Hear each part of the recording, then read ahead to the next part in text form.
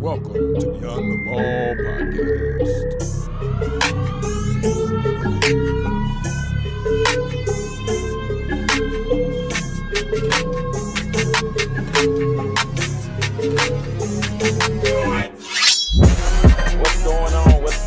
What's going on, ballers? And welcome to another episode of the Beyond the Ball podcast. I'm your host, Jonathan Jones, and we have another exciting guest today for you. We have on our show today, we have Mr. Grant Parr, and he is a mental performance coach, and he is the host of the 90% Mental podcast. Grant, my friend, how are you doing today? Man, I'm doing really good, man. I know we talked a little bit last week, and I had so much output going out with my work, and I had to take a few days to recover. Now I'm normal. I'm feeling good. My frequency's feeling good right now. Good. Glad to hear it. Grant, I'm just curious to hear from you, just before we even get into you sharing your story, just on the topic of having to adjust to just a changing environment. I mean, because I feel that you're pretty versed in this subject. I'm just curious to hear from you, like, what are your thoughts on that? Or what would you suggest for somebody who's trying to figure out how to adjust to a constantly changing environment? You know, it's an interesting question, just because I think it's kind of hard, especially if we're talking about the pandemic, or we're just talking about just working in different environments, which is a good thing. I like that. I think for me, just to answer the question personally, I spent 17 years in corporate America in sales. And so for 2 decades, for the most part, my whole job was to go in and out of environments. So I was always in different cultures and supporting different initiatives. So I've trained myself over all those years to see this change. To me, it's not that big of a drastic change at all. For me, it's I see all this as an opportunity. I think what allows me to actually move with change, and I think what kind of my message is to have a relationship with your breath, and also to meditate, but just to really connect with your breath. I think the more you can connect with your breath, you become more present. But the more that you are engaging with your breath, also having a meditation practice, you're creating a lot more emotional space. You're relaxing things. You're allowing yourself to move with different types of changes, instead of being stressed out and tight and full of anxiety and worry and doubt. It's really hard to move emotionally and physically. So I think, just to answer your question, I think I've had a lot of practice in my corporate life, my prior life, but I think right now just practicing breath, being present, allows you to move from different changes and different environments. Certainly. And can you talk just a little bit more about the type of work that you do, Grant, and the type of clients that you serve? Yeah. So as a mental performance coach, I'm primarily been working with professional, Olympian, collegiate, high school athletes, and coaches and teams. And basically what I'm doing is I'm creating a process for my clients that they can use for whatever that situation is, whether if it's pre-game, in the midst of the competition, and also after. So as far as reflection. But all my work is getting these athletes and teams and coaches to align their thoughts and emotions, to empower themselves in the moment, so they can make the best decision for themselves, or to refocus themselves in the moment. So I do that in the athletic domain, and then it's pretty much the same with, I call them corporate athletes. I work with executives and also corporations, providing mental skills training and leadership training. Excellent. So now I want us just to turn back the clock a little bit, Grant, because you said you work with you said you worked in the athletic domain, as well as with your corporate athletes. For you, sports and just having a heart for sports started for you at a very young age. Tell us a little bit just about, how this passion and this fascination that you have with sports, and like, when did this take place? The fascination it started young. I actually was blessed with a father he coached almost all of my sports. If he wasn't coaching them, he was, the president of, our youth football league. And I had an older brother too. So at the age of 7 is when I realized I started to kind of get just drawn into sports, and it was baseball. That was kind of the thing that got me first, excited to be an athlete. But the cool thing about just the era that I grew up, and the way my dad coached us and gave us a lot of space to try things on, I had the opportunity to play baseball, basketball, football, soccer, track. So I didn't specialize in anything until I think into high school is when I started to realize kind of where I was really good at and where my love was, and that was football. And so I started getting more in football, but I was still, playing baseball, and I was still running track. But as a quarterback, I was just drawn to that position, into the sport, and then it took me into college. But it started back when I was about 7 years old. Wow. So I really like what you said about the fact of you had the opportunity, you had the space to try things on. And I think that now just with this up and coming generation, I think they're in a tough spot just with them seeing millennial generation, and even like before that, the boomers, because there's no secret that the boomers, it was, go to school, get a job, retire. Millennials, we saw some of these individuals go to school, get the job, but some of us were like, that's not necessarily working for us here. But what do you think, like with this generation now, would you say that you think that still would apply as far as process and as far as experience, like that they should be trying things on and seeing what works instead of like getting nailed down into a particular arena or something like that?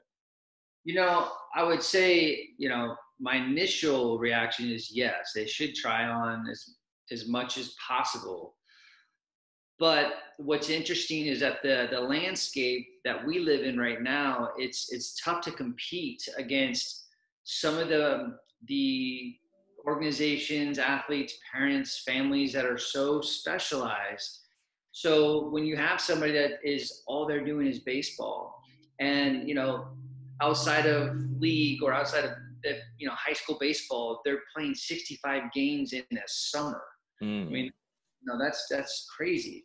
So when you have somebody that has all those reps and has more opportunity to show film, when you're trying to compete for a spot, when you're trying to compete for a scholarship, whatever the motivation is, it's kind of hard when you're trying all these things on. And that's why I think there's a lot of people out there that are so opposed to specializations for many reasons, for health reasons, burnout, not only on the soul, but also on the body.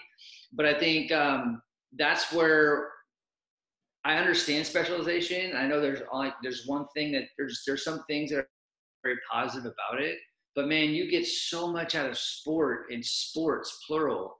Yes, I played football, but man, the reason why I became the person I became was because I had the chance to try on different environments and learn how to communicate in different languages. I mean, communicating in soccer, even though there's something similar to communicating in other sports, but it's different when you're communicating in basketball and soccer and football. It's different.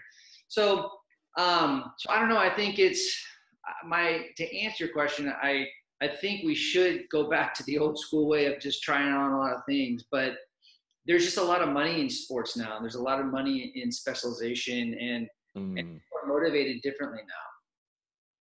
Yeah, I would certainly agree with you.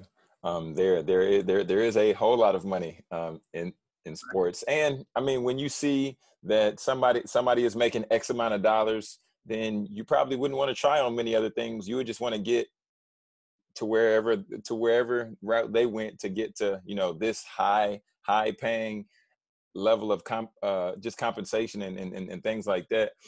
But Grant, I'm curious to hear from you. Like, what is your passion behind you doing the work that you do? Well, it stems off from a few different factors, and I think the core of it is because I get to be in service. and I get to do what I was put on this earth, and that is to share my energy. I mean, to me, it's all about energy. And then there's all this other stuff behind it that falls in place. But it's just being in a role where I can actually really share my background, my expertise, but really giving people my energy.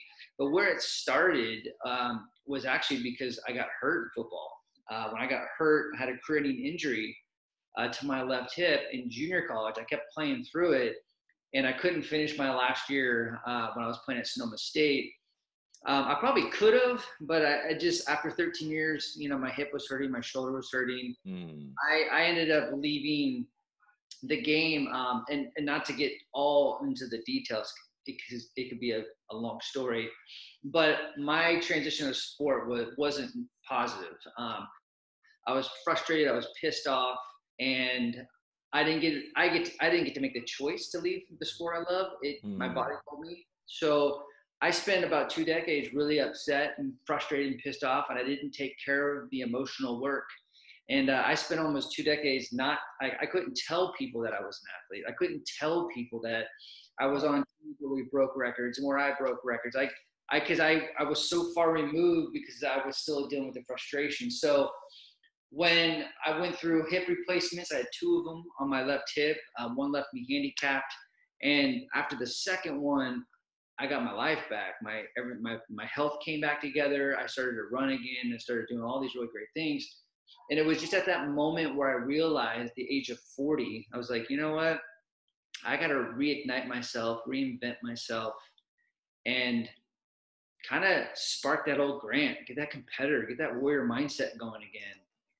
And so that's what fueled me to get into the work. And then when I listened to Desmond Howard one day on ESPN talking about a sports psychologist, it was between 2 sales calls. I was like, what is a sports psychologist? And I remember I researched it, and then 2 months later, I was enrolled at JFK University and got my master's in sports psychology. But it's all about being of service, sharing my energy, and then going through just 2 decades of pain, dealing with a career-ending injury. Yeah. What word of advice would you give somebody if they're in the front stages of like where you were, like just when the injury happens? Because ultimately like we talked about before, the purpose of this podcast is to serve and support student athletes as a resource. So if there's a student athlete out there who is injured, they have a career-ending injury right now, and they're just trying to navigate what they're supposed to do next, what word of advice would you give them now, looking back and being on the other side of where you are now? I would say, first of all, you are not your injury, and you are not your sport. Your sport is what you do, it's not who you are. And I think that's, understanding your identity, that allows you to transition out. If it's a career ending, really truly having a good sense of who you are makes that transition a little bit easier. But then also, guess what? It's time to do some work. Like, go get some help. Like, I don't care how awesome things are in your life. We all need work. We're all in progress. And like me, at least, I spent 13 years in a sport that I love. Well, that's a lot of work. It's a lot of identity creation. So you need to work some things out. Even if you did end in a high note in your career, for whatever reason, you need to work this thing out. So I just understand that, you're not your injury, and go get some work, go get some help. Make sure that you're setting the rest of your life in a positive way.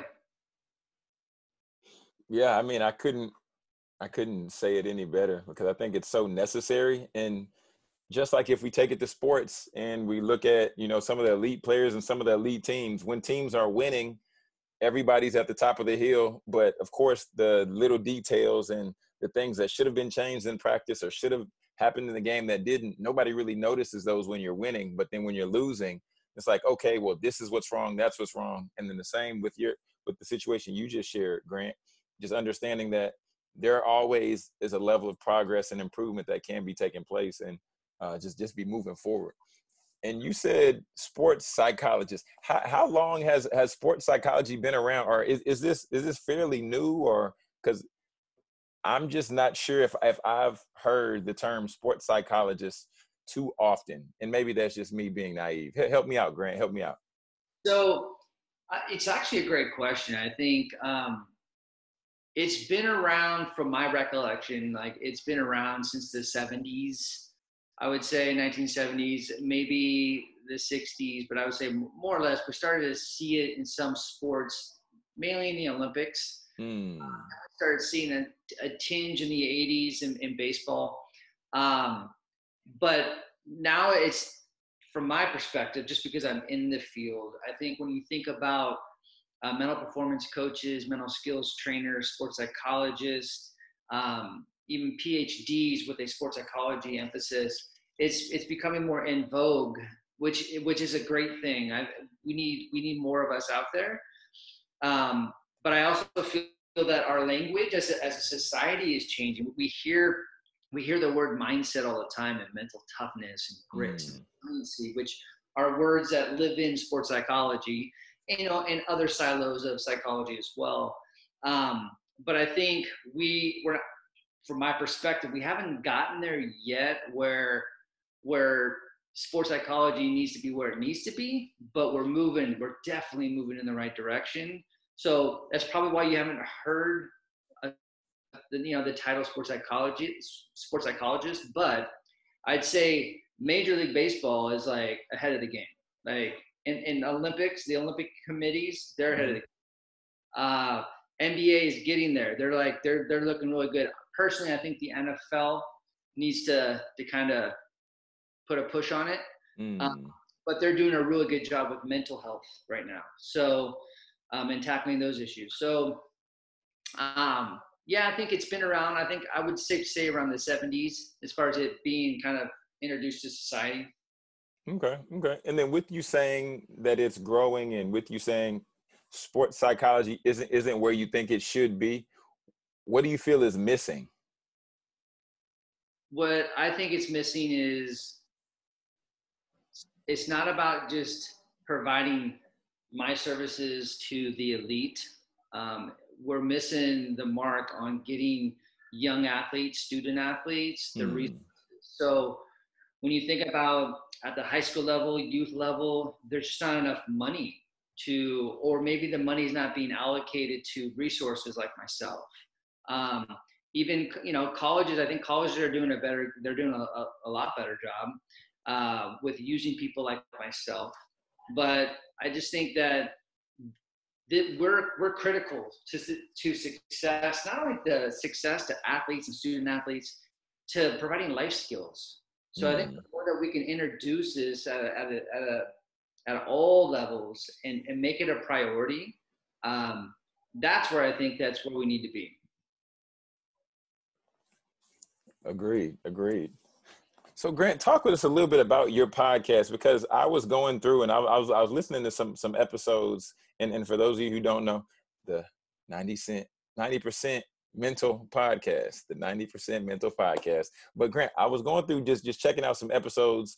Man, I saw you have some amazing and phenomenal guests, just from NFL players to NBA commentators to NASCAR drivers, just everybody up and down and all around, just elite performers all across just the world. So talk to us a little bit about your podcast.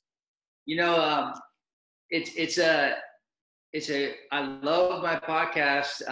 Probably about 4 years ago when I created it, I probably had a different answer for you, just because I had this love-hate relationship with learning everything. But when I reflect on it, though, that learning process is beautiful, and I'm glad I went through it. But learning how to edit and then mix and trying to get the guests on your show, it's a lot of energy, a lot of work.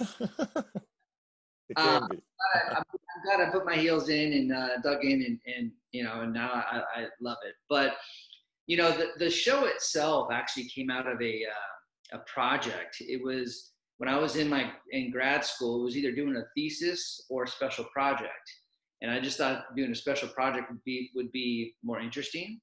And working with my professor at the time, my advisor, he was like, you know what? Why don't you try on doing a podcast? I'm like, well, what's a podcast? And he's like, well, you can interview people, or you can just yourself, and it's a show. And so I'm like, wow, this sounds kind of cool. Cause back in school, when I was getting my bachelor's, I wanted to be a TV broadcaster or a radio broadcaster. I majored in communications, media arts. So I'm like, oh, wow. So I'm actually doing what I'm loving, and I'm circling back on my initial energies of when I went back to school. So anywho, I never listened to a podcast, and I got 10 episodes into it, still didn't listen to a podcast. And then I'm like, you know what, I probably should start listening to a podcast. And started going, okay. And I wasn't too far off what I was doing as far as the structure, but so it spawned off from a special project from school. But it's been a beautiful experience, because I interview, like you said, I interview just these elite former and current athletes, coaches, sports psychologists, wellness experts, sporting executives, and all we do is we talk about the mental game, and we also talk about their journeys and how they overcame adversity and what made them so elite.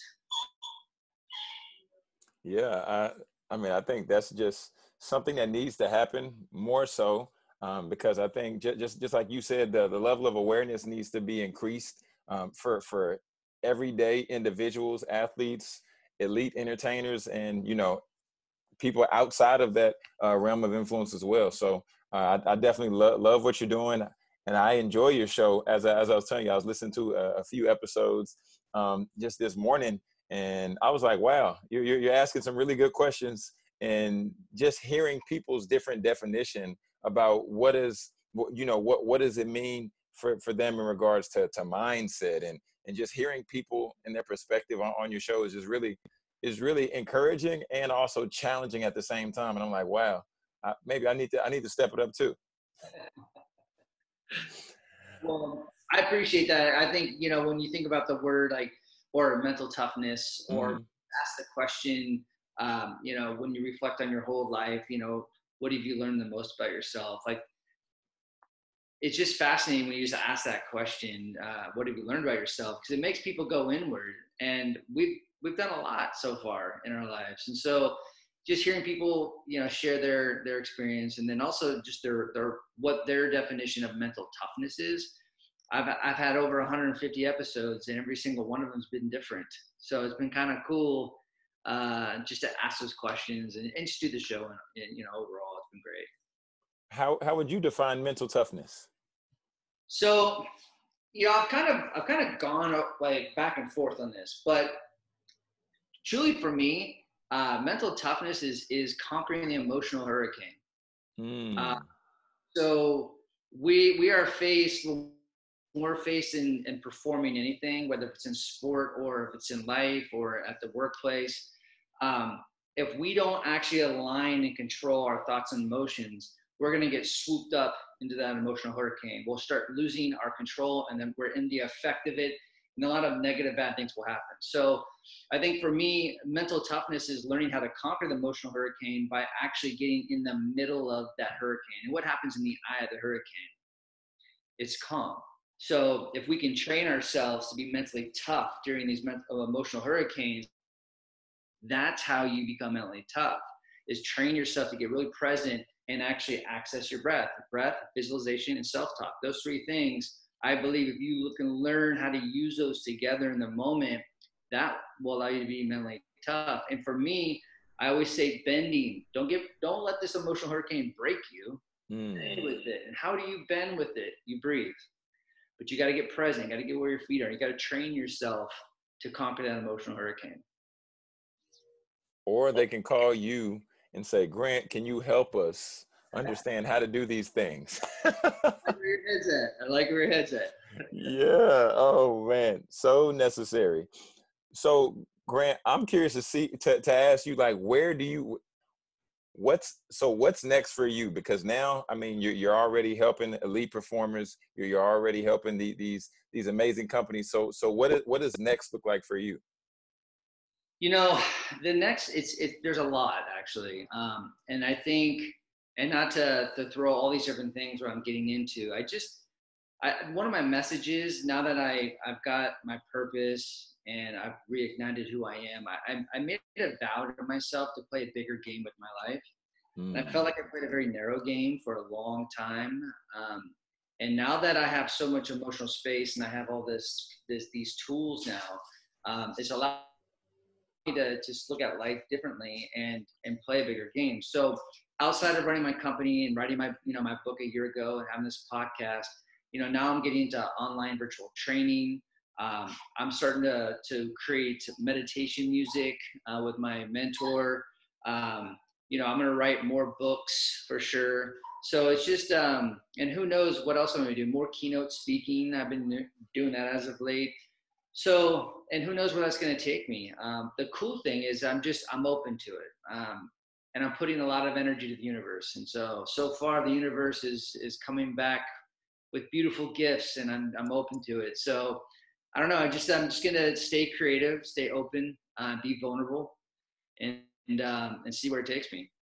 Yeah, I think that's a beautiful thing. Just being in a position to be open, and then when you allow yourself to be open, it's amazing to what comes in and what you're able to receive just by you being open. But then also, like you were talking about before, about you being in a position to serve. So you freely giving, and then also it allows you to freely receive. Right. Exactly. So I'm excited to see, where this journey takes you as you continue to rock, as you continue to roll and serve people at a high level. We're going to certainly continue to stay connected. And before I let you go, Grant, I have to run you through the 2-minute drill. Okay. Okay. And the 2-minute drill, like I told you before, is just a few rapid fire questions where we like to have a little bit of fun. And then just to get inside the mind and we get the time ticking and then I'll let you go. You tell people where they can find you, and then we'll wrap it up. We'll put a bow on it, tie it with a ribbon, and then send you on your way. Are you ready, Grant? I am ready. All right, here we go. Favorite food? Steak.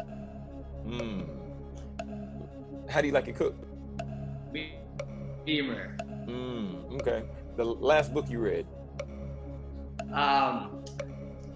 Right now, I'm almost done with it, so I'll say that one. It's The Spirit of the Anatomy. Your favorite podcast? My favorite podcast, I would say Finding Mastery with Michael Gervais. That's a good one. Your favorite go-to Netflix show of preference?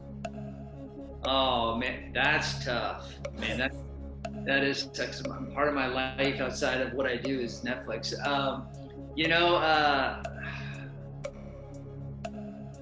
I think it's just like yours, man. Last Chance U. I mean, I love it. Classic. And then what's one tip that you want to share with a student athlete?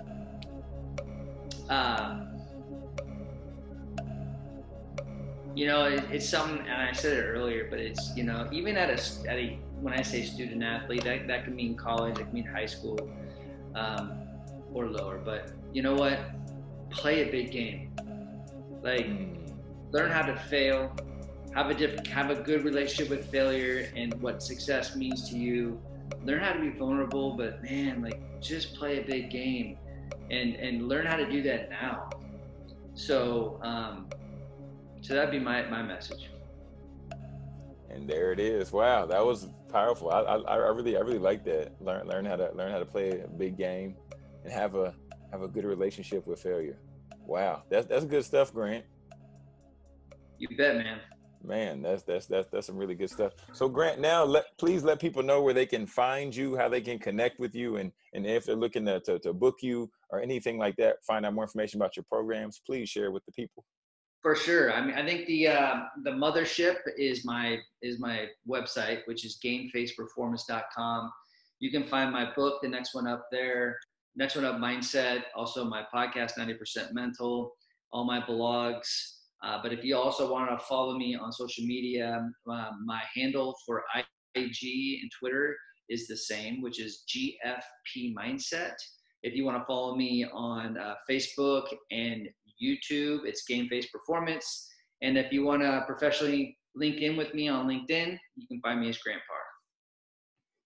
There we are, and there we go. Grant, I want to thank you once again for taking the time to come and to share your story and share your wisdom with us. We greatly appreciate it. Awesome, Jonathan. This was great, man. Really appreciate you having me on, and love what you're doing. Thank you, my friend. Everybody out there, all the ballers out there, we want to encourage you to be sure to look up Grant, to get connected with him, and let him know that you found him after listening to this episode of the podcast. And we would love if you subscribe to the podcast on all your platforms. You just type in Beyond the Ball. And until next time, my friends, this is Jonathan Jones signing out.